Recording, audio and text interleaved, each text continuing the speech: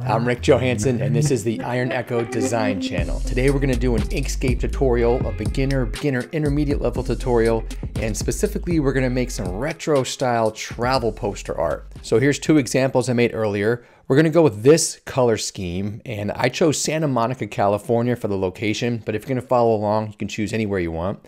And I originally did this one. I wasn't really happy with the color contrast, and I also spelled California wrong. But that's okay. If you're following along, these are the skills you're going to pick up. First, we'll take a source image and I'll show you how to extract a vector file. So that's where this lifeguard tower came from.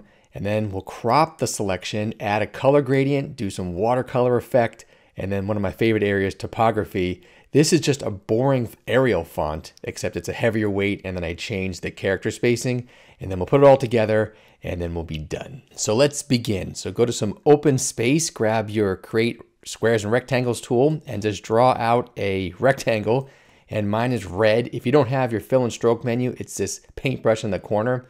For fill, I'm gonna go to something very neutral. I can change it later. For stroke, you don't want any stroke. So the black line around there is stroke, just X out of that. With the poster board ready, we can go get the source image. So this time I chose Unsplash. Now this is a resource where it's open source royalty-free images, and I typed in guard tower, lifeguard tower, but it wasn't coming up again. So instead I'll put the link in the description below to actually find the image if you're gonna play along. So this is it right here. So Janelle Soto, this is the photographer, so thank you, appreciate it. I'm gonna download it here, and then I'll put it onto my desktop, X out of it, and then we'll go back into Inkscape, and I'm just gonna drag it back in. For the image import type, embed, image DPI, from file, image rendering mode, none. Now this image is under a megabyte, so it's no problem. But if you're using a source file or a source image that's like 5 megabytes, 10 megabytes or more, you definitely wanna resize it because some of the functions we do in Inkscape will cause it to crash. Push OK, it'll bring in the image, and there it is. Let's back it out here. And okay, so we need to now pull out this lifeguard tower using a tool called Trace Bitmap. Up here, Path, Trace Bitmap. You'll see this menu comes up. There's a lot of action up here. Just focus on this. Trace bitmap, single scan, brightness cutoff is the setting, and the default is 0.45. And what it's doing, if you don't have anything here, push update. And what it's doing is it's saying, hey, I'm gonna take out the darkness levels at this setting. So this is a mess. So we'll change it to, let's try 0.30, then do update. And that's a lot better. So you can play with it based on your source file, but I like the way this looks. I'll push OK. It looks like nothing happened, but it actually did it for us. I'm gonna grab the vector now. See that? I'll zoom in, I'll show you what I mean. Okay, so this is a vector file. We can scale this, we can use it in Inkscape, we can modify it, and I can say goodbye to the source. But now we have to clip it. This is actually your choice of how much you want to take out, but to do it, you want to grab Create Rectangles and Squares tool. This is just going to be the area that we clip out. So let's move this out of the way. I'm going to go to my fill and stroke. See how it's up here? Down here is opacity. I'm going to lower the opacity so I can see through it. You want it to be on top. So the clipping box needs to be on top of what you're taking. I'll put it about right there, maybe wider, because I'm actually gonna have it bleed off the edge, and then we're gonna clip it again at the very end. So that'll do it right about there. If the box is selected, hold Shift, grab your vector, go to Object, Clip, Set. All right, here we have the subject of the poster. Now I brought a cheat sheet in. I have my color swatch. I'm gonna take this down because I wanna add the color gradient now to add a little bit more interest. To do that, click on your lifeguard tower, and under the fill and stroke, let's first go with like the orange. So that's if you just want a straight orange color, but this right here, this is called the linear gradient. So click on that. And now that by default, it's giving us an orange to transparency, which does look cool, but I wanna go orange to yellow. So to change your values on your gradient, it's this pencil thing. That'll bring up this bar. And one side has a square, one side has a circle. The square, if you click that, that's going to be the orange that we chose. Then to get the other side of the gradient, click the other side, the circle, and usually the transparency is all the way down. So right here, drag your transparency back, and then now you can see the second color. Look at that, it looks like fire. I don't want it to be that dramatic. So I'll do my circle end of the gradient will be this yellow. But I don't want it to be sideways. I'm going to actually change it. So if you grab the handle, you can change the direction of the linear gradient right there. That looks good. So see what I'm doing? If you drag your yellow or more orange, I think I'm going to go a little bit more orange right there. And now let's make the sun. So grab the Create Circles and Ellipses tool. If you hold Shift and Control together, it'll make a perfect circle. And for color, let's go with the preset yellow I brought in. All right, so you see how it adopted the transparency? That's not the right opacity. So then if that happens, if your color's not looking correct, put your opacity back to full. Yeah, that's more like it. Over here, see how it's going in front of the tower? These are the hierarchy marks. So these like book things. So I'm gonna go down one step and now it's behind the tower. We can move this out of the way. And I want the sun to be bigger. Let's make it nice and like dramatic. Maybe a little lighter as well. Right there, I think that's pretty cool. If you want to go back and change your gradient, click back on your tower, and then again, it's that pencil thing. I'm gonna make it a little bit more orange. Yeah, okay, I like that. That's kind of nice. Maybe I'll shift over the sun. I'm just using the arrow keys just to visually push it with some precision. And let's go with that. Before we go on to the adding the watercolor effect, I want to put a little sliver of ocean there, like on the horizon line. And I'm going to use the Bezier tool for that. So just draw out randomly. Now, if I hold Control, it'll lock in a perfect horizontal line. And I'll complete the shape. It's the wrong color. I'll eyedropper this preset teal thing. And I need to drop it down a step. I don't see my hierarchy. It's because I'm on the Bezier pen. So go to your selector tool and then the hierarchy shows back up. Drop it down one step. Okay, maybe I'll lower it a tiny bit there.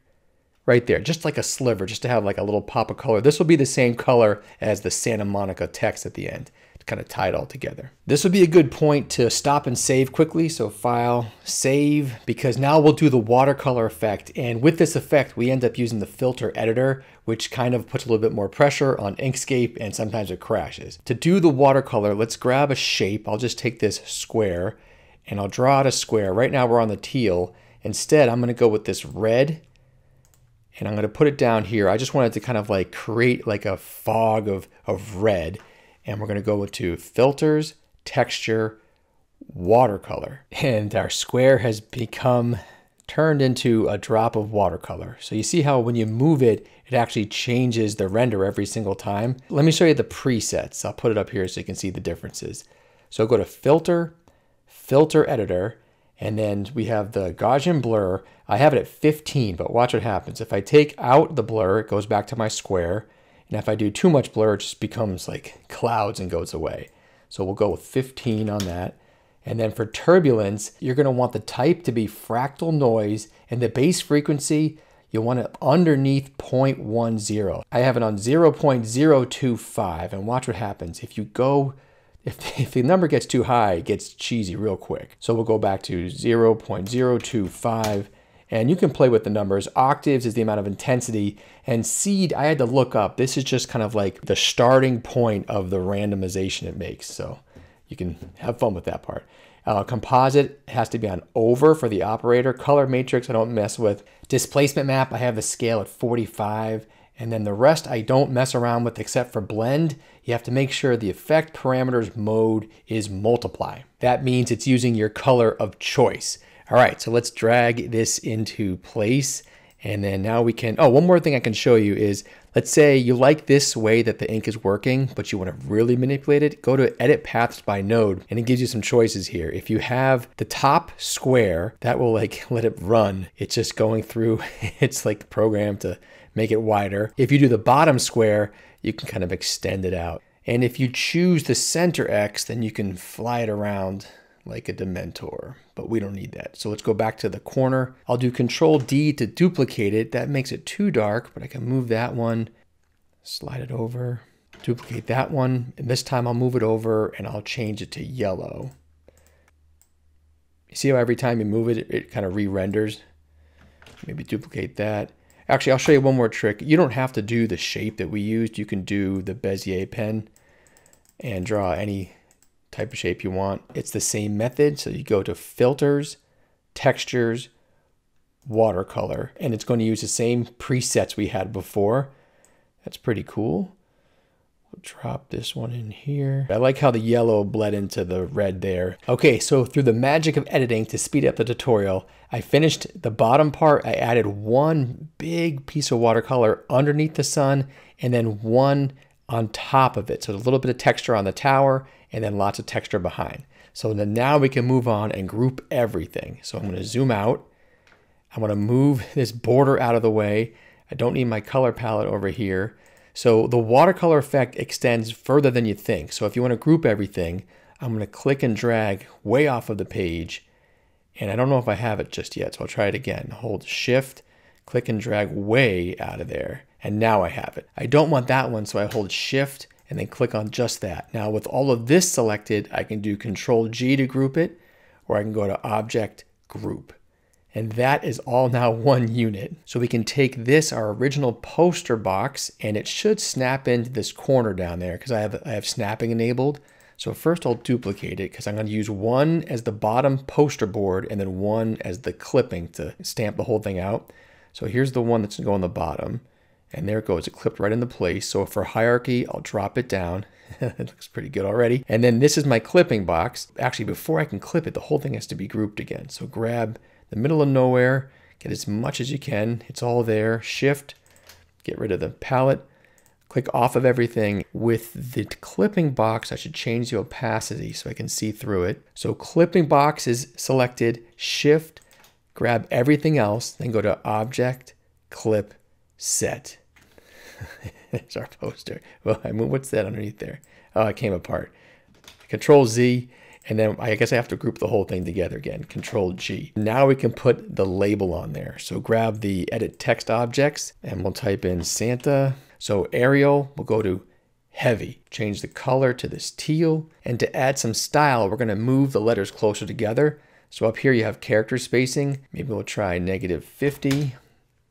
Right there, -50. That looks pretty good, but then see how the S and the A are too close together? If you put your cursor between the two of them, hold Alt and then do the arrow key, you can individually change the kerning, which is pretty cool. I could rechange the font with the point size up here, or you could just visually get your handles, hold Shift and Control, and then you get it about where you want it.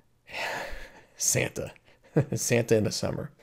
Control D will duplicate that, and then I could just type Monica. A style choice, I'm going to put this dot of the I into the N, just for fun. And there we go. I'll group everything together.